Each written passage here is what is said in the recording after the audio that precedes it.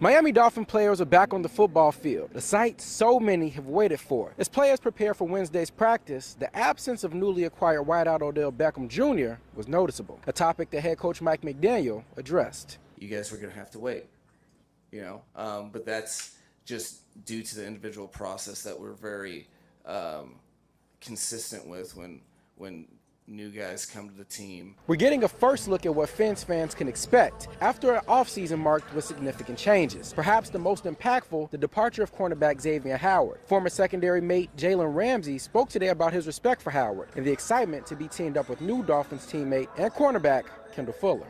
X is always going to be my dude. Wish he could still be a part of the team. Arguably the best corner in Dolphins history. Me and Kendall go way back to like high school, so that's my guy too, and it'll be fun teaming up with him. Xavier Howard was here for 8 years. Played tremendous football. I've always been a fan of him. All of us came out the same year. But my biggest thing is just going out there playing football, doing what I can do to get out there and make plays to help us win games. While contract talks involving QB Tua Tagovailoa is getting most of the headlines, this offseason, Dolphins offensive lineman Teron Armstead opened up about his decision to return for year 12 in the NFL. Sat with some family, made some decisions, but ultimately, it's where I belong. It's where I'm supposed to be.